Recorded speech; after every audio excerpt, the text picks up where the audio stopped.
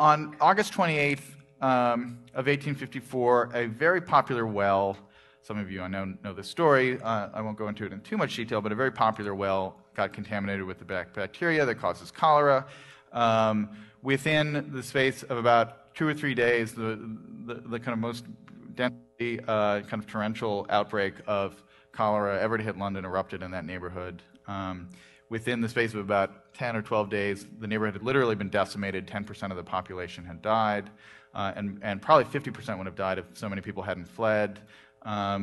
It was just utter devastation, incredibly, just gripping, tragic scenes of, entire families dying together in their, one-room flats over the space of 24 hours in this kind of agonizing death alone in the dark. Just a horrible, horrible kind of scene. But a very dark moment turns out to have, in a bizarre way, this kind of happy ending, because this outbreak ended up being the turning point in solving the riddle of where the cholera was coming from. And it produced, ultimately, a very famous map, where I got the title for the ghost map. Many of you have seen, a bunch of you probably have seen it in Tufte's books, those of you information architects out there.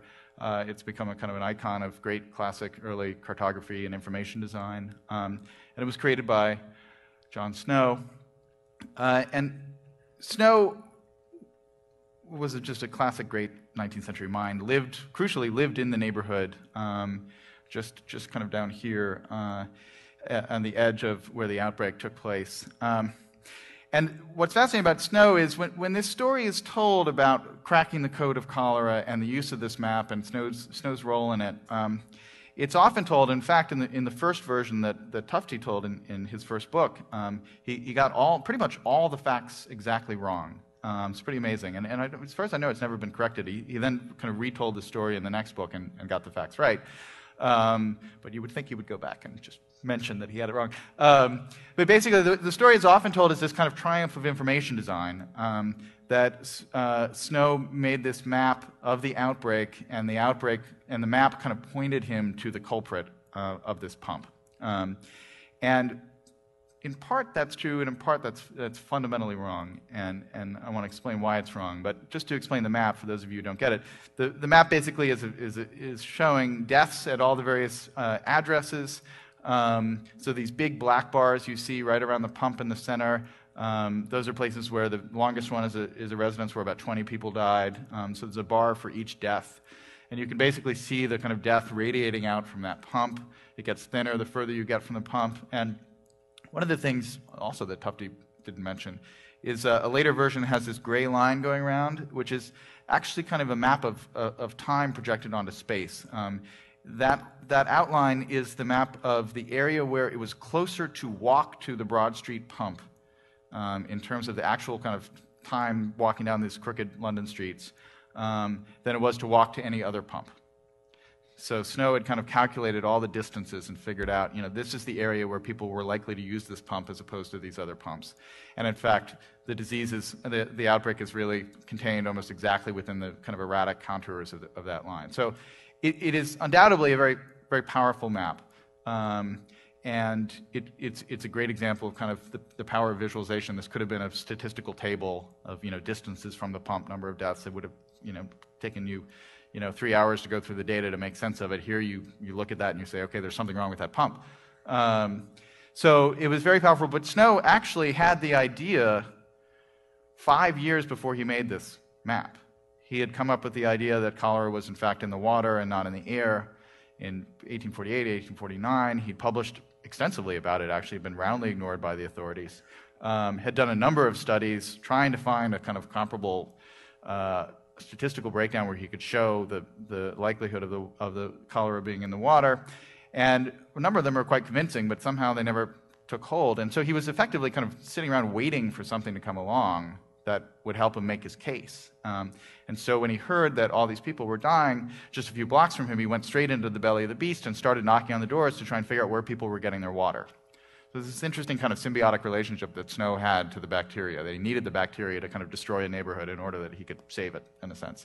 But he also needed help. So he came into it with a theory, and he ended up having a wonderful kind of partner in this investigation who's always been ignored in the telling of this story, who's the Reverend Henry Whitehead, who was at the time about 26 years old. This is him at the end of his life. I have no idea whether he had a beard like that at that early age. And he was just this classic, Whitehead was this classic, local vicar who was hanging out in the neighborhood, knew everyone, was just a classic kind of connector.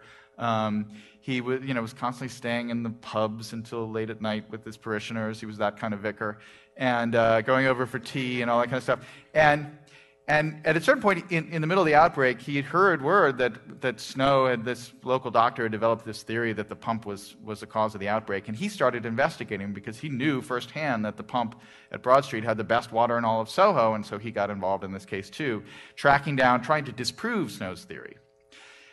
And what he had that Snow didn't have, because Snow was not really kind of a social person at all. He was a brilliant mind, but he was not the kind of personable local vicar-like figure that Whitehead was.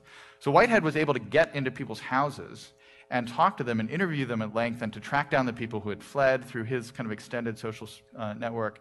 And he ended up doing a lot more of the actual kind of street-level detective work than Snow did.